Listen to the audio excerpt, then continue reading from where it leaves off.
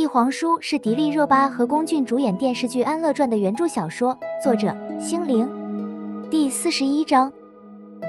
距离皇室宗亲宴会还有1日光景，安宁长公主的拜帖悄悄送到了锦园，满园上下皆知，刚回京的新主子对安宁公主的拜访格外看重，是以卯足了劲布置安排，来讨好这位甚得太子之心的帝家孤女。只是时辰已至，等候在大门口的侍女没有瞧见华贵的公主御驾，只见得一辆由侍卫执鞭、简单朴素的马车停在锦园面前。侍女瞅了一会儿，感慨一句：马如其主，兵如其主。锦园外，一人一马安静威武地护着马车，肃杀之气迎面扑来，让他硬生生停在大门口，不敢上前询问。马车内，闭目养神半晌的施正言抬头看了一眼神游天外的安宁，在他头上敲了一下：你已经磨蹭半炷香了，还不进去？安宁甩开他的手，嘟囔道：急什么？天色还早。施正言听他这口气，明显还要拖下去，眉一皱，直接扭过安宁藏在角落里的头，盯着他道：安宁，你沙场上的悍气哪里去了？如果连见他也不敢，你回京城干什么？在西北一辈子守着黄沙不就是了？施正言被戳中了痛处，安宁瞪大眼，满脸不悦。皇家或帝家的仇怨已成往事，你当时只有8岁，两家就恨与你何干？更何况当年你和帝子元一同在宫里住了1年，情谊也和常人不同。你不懂，我欠他的。安宁耷拉着脑袋，气焰顿时。你今日来锦园，想必是有话对他说，难道你还要他亲自到门口来接你？若是如此，明日京城里不堪的传闻只会更多，对他更是不利。这是你想要的？安宁神情一顿，眉眼里带了几分果敢，倏然转头，一字一句开口：当然不是，我会尽全力保他一世平安喜乐。说完，掀开布帘跳下马车，朝施正言摆手豪爽一笑：你还算有点用，等我出来了，咱们去凌香楼喝酒。施正言看着他消失在锦园门口，笑了起来，有些无奈。这些年，安宁心有郁结，过得并不开心。她一直不肯回京，或许便是为了这位帝家小姐，但愿这次她能解开心结。锦园是皇家别院，院内牡丹盛开，繁花似锦。行过回廊，安宁远远看见园中木椅上背对而坐的女子，脚步顿了顿，迟疑片刻才走上前。还未等她开口，轻笑声已然响起：安宁，你若再不进来，我怕是要亲自去门口迎你了。安宁看着骤然转身言笑晏晏的女子，微微一怔。华贵的宫廷长裙，盛颜的妆容，满脸的和气温柔，和他想象中那个应该满腹仇恨归来的帝子元完全不同。他沉默半晌，扯了扯嘴角，故作轻松地迎上前道：子承恩，好久不见。帝承恩没有错过安宁眼底的疑惑和尴尬，他拉住安宁的手，让她坐下，沏好茶，缓缓开口：我们确实很久没见了。当年在围场里，我借了竞选大师送你的马鞭，说是从帝北城回来后就还给你。可惜见安宁眼底疑窦渐消，他心里一稳，叹了口气：可惜后来帝北城大乱，我把马鞭给弄丢了。安宁，你不会怪我吧？安宁道：自然不会，一根马鞭算什么？我让师傅再做一根便是。话这么说，他眼底却有微不可见的黯然。那根马鞭是师傅用百年树藤亲手所做，是他7岁生辰的礼物。他自小入泰山习武，最敬重之人便是竞选大师，对师傅所赠之物更是爱如珍宝。可是如今只要是帝子元想要的，别说一根马鞭，就算是他安宁的命，他也能立刻给他。安宁，你能在明日宴席前来见我，我很高兴。帝承恩饮了口茶，弯了弯眼：这些年我在泰山，总是记挂着你，想着咱们在京城无忧无虑的日子。我也是。安宁有些怅然，如今看你无恙，我也算放心了。承恩，帝家只剩你一个人，我一定会好好护着你，不会让你再受罪。当年你走的时候，咱们约好去西山赏雪，等入冬了，我们一起去吧。安宁神情认真而怀念，帝承恩眼眸深处的冷意一点点消散，露出了真心的笑容，点头重重应道：好，等下雪了，咱们一起去西山赏雪。他代替帝子元被禁10年，或许能承得起这份原本属于他的友情。大靖长公主的情谊，认识谁想必都求之不得。安宁，我有事想请你帮忙。承恩，我有话想对你说。两人几乎同时开口。安宁尴尬的喝茶掩饰，摆手道：你先说吧。帝承恩亦是一愣，他摇头：主不夺客之好。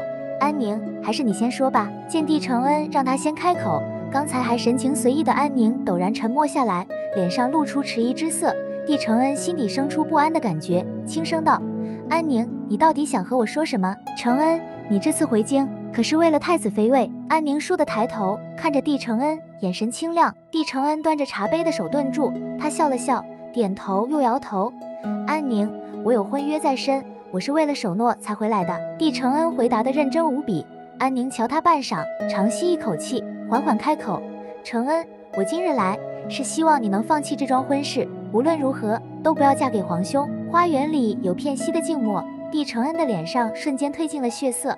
他看着安宁半晌，悠悠开口：安宁，你是我在京城唯一的朋友，我以为你会很欢迎我重回京城。承恩，我很高兴你能回京，但是这就是你说的补偿、守护。我从泰山千里迢迢回来，对太后低头，全都是为了和你皇兄的婚事能顺利完成。你现在怎么能对我提出这种要求？帝承恩神情激动，他本是个极冷静的人，今日他原本是希望能说服安宁在明日的宴席上为他在嘉宁帝面前进言，哪知这个大靖的长公主，帝子元传闻中最好的挚友，竟然会说出截然相反的话来，他怎能不急不气？承恩，我是为了你好，不入东宫才能保你日后无忧。安宁语重心长，沉声道：当年皇祖母为了消除帝家对皇室的掣肘，不惜让帝家满门尽灭，甚至还让8万将士埋骨边疆。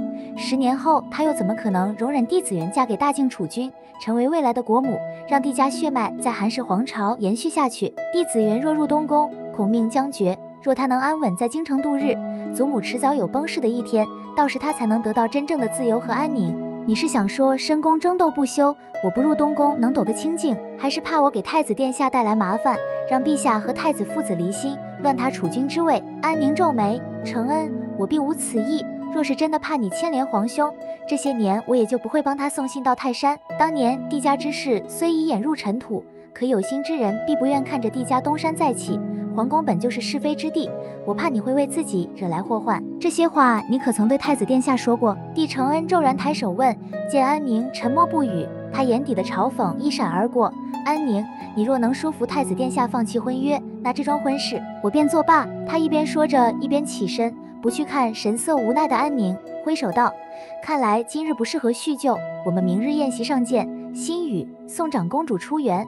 承恩。安宁骤然起身，神情复杂，声音冷静：皇兄他一生亏欠于你，迎你入东宫乃是他所愿，可是父皇才是决定太子妃的人，我会以大靖长公主的身份劝诫宗室与父皇，阻止你入宫。帝承恩倏然回身，望向不远处立着的安宁，掩在袖中的手狠狠握紧，牙齿轻咬，嘴唇泛出清白的痕迹来。安宁没有说谎，她看得出来，那个在帝子元信笺中温婉的长公主早已不复当年，常年累月征战沙场，使她身上袭上了5人的刚烈和凌厉。帝承恩毫不怀疑，他说到便能做到，在百姓心中声望崇高，尽得嘉宁帝圣宠的长公主有说这句话的资格和豪气。心语送客。帝承恩转身，冷冷丢下一句，朝小径外走去，从始至终再也没有回头。安宁站了半晌，直到帝承恩的身影完全消失，他才轻声叹了口气，出了锦园。自安宁长公主拜访后，整个锦园一下午皆是紧张的氛围，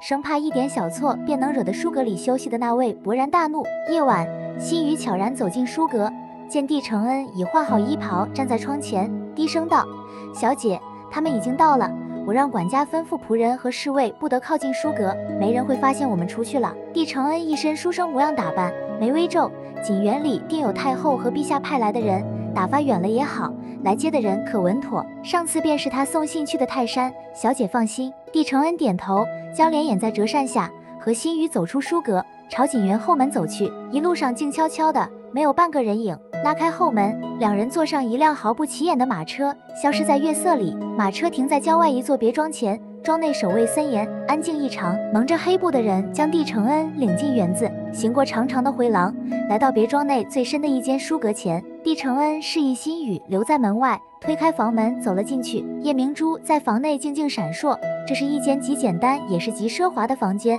虽看着简朴，却无一不是御品。大靖王朝里能享得这份尊荣的人并没有几个。帝小姐，数年不见，别来无恙。书阁上首，一老者竟然安坐，手里转动着2颗玛瑙，抬眼朝门口望来，